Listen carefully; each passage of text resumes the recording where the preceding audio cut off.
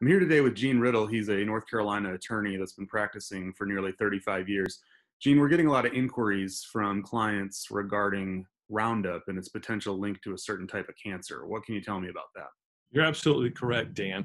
We are getting a lot of phone calls and a lot of inquiries on our website about the connection of Roundup to non-Hodgkin's lymphoma. And non-Hodgkin's lymphoma is a very deadly form of cancer that's potentially connected to the active ingredient in Roundup, which is glyphosate, I believe. That's correct, Dan.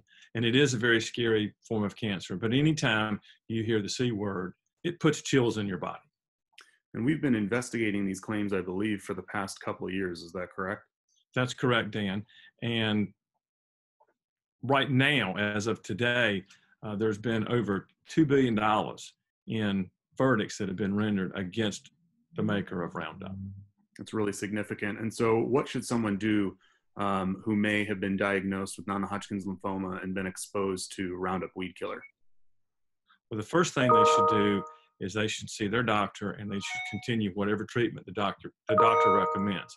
And then we would like for them to give us a call so that we can talk to them about investigating their case.